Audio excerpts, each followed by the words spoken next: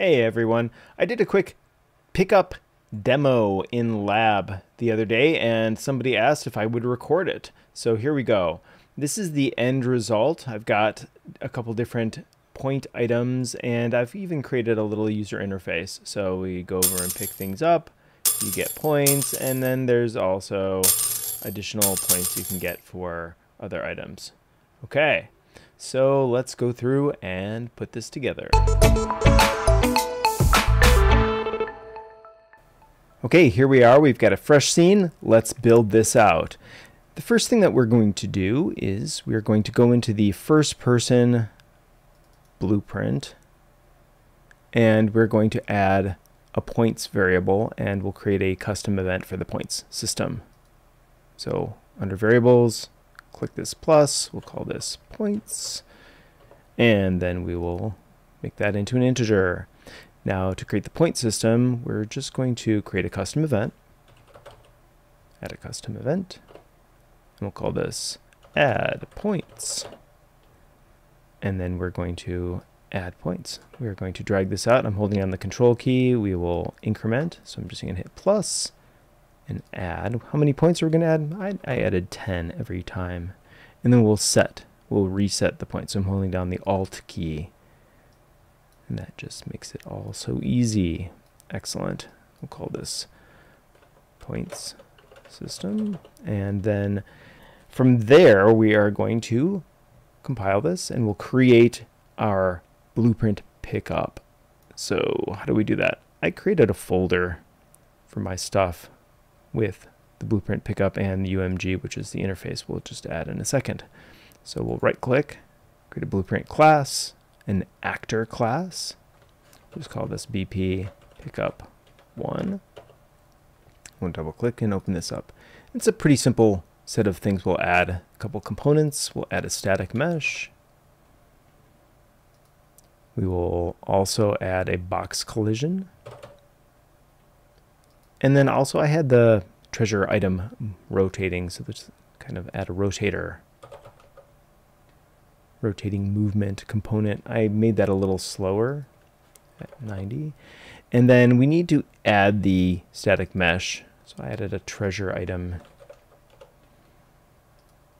And I also then set up a system in the event graph so that when we collide with this, everything gets deleted and then we call the point system.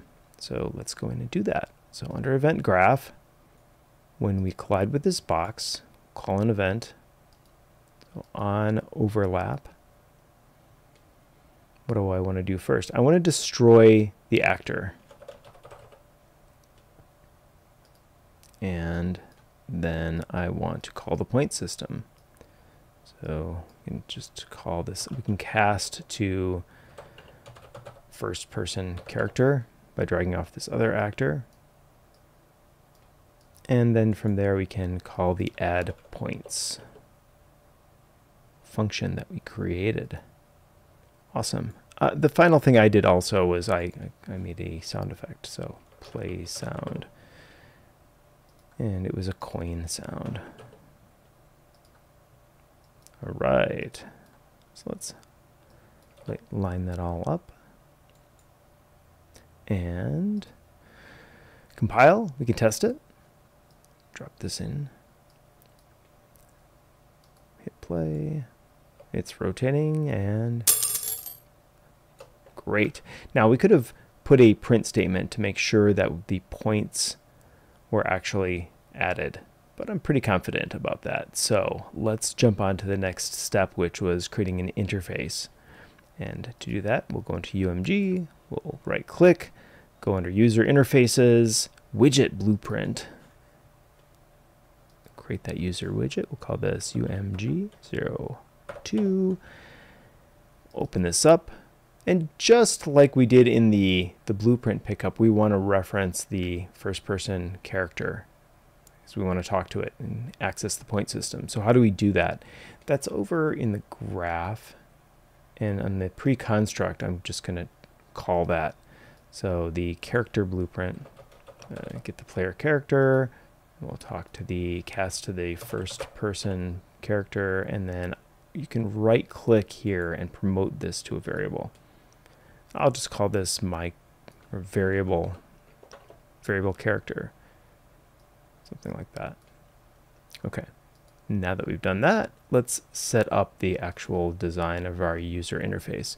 So to do that, we need to add a canvas panel. So I'm going to drag that down into the hierarchy, and from there I'll also create a horizontal box. The horizontal box will just hold elements that we're going to have in our user interface. It makes it easy to move around. I'm going to use I just used a couple text boxes. These are editable. You could use non-editable ones since we're really not editing these, but it's fine. What do we want? In this first one, I wanted a points. I wanted points, the word points to show up. So that was points. And then also the background color, I wanted black on that. Okay. Also, we want this over in this corner. So we can select the horizontal box, drag this over. We can resize it a little bit. And we want it aligned to we want it anchored to the upper right-hand quarter. So I'm doing that. This is the anchor item. And then also in terms of the way this fills in the space, this is kind of a subjective choice here, but I want this filled as much as possible and filled as much as possible. There we are. We can move this over a little bit. Great. I'll call it points. Okay. So we need to make sure that there's enough space for that to show up. And in this second box, same thing for the background color.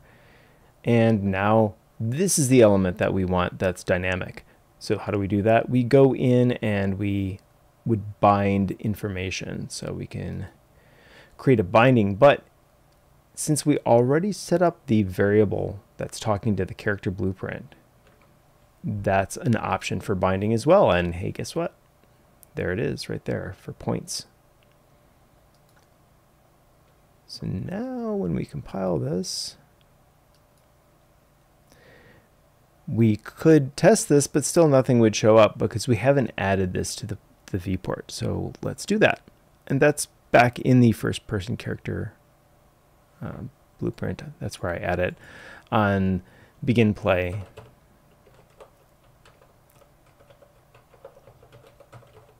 So on event begin play, we create a widget. And what widget are we creating? It was the myumg02, and we add that to the viewport. Add to viewport. Cool. Let's test it now. We could maybe add a couple of these just to make sure we're actually incrementing correctly.